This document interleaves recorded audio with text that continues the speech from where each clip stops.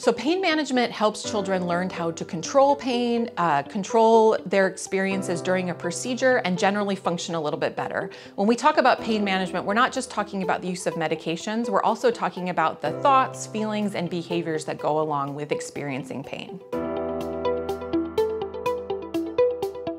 So psychologists are experts in helping children and families manage chronic pain.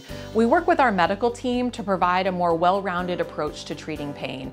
And this includes examining the child's whole environment, including mental health symptoms and general health behaviors such as sleep and appetite, as well as controlling stress.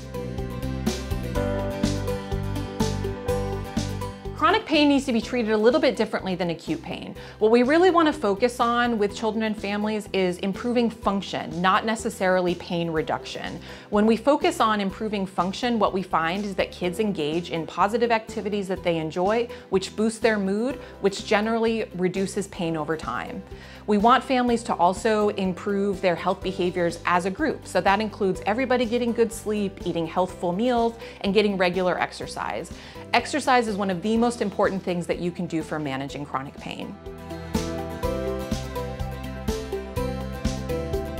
Specifically for parents, what we want parents to do is really encourage their child to cope. We want parents to be focused on the improvements that their child is making. We're not looking for perfection, we're just looking for progress. So when you notice your child using coping skills that maybe they've learned here in clinic, you want to encourage that and praise them.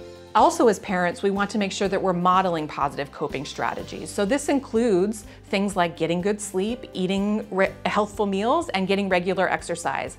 When the families are doing that all together and everybody's doing the same behaviors, we generally see a big reduction in pain and an improvement in functioning.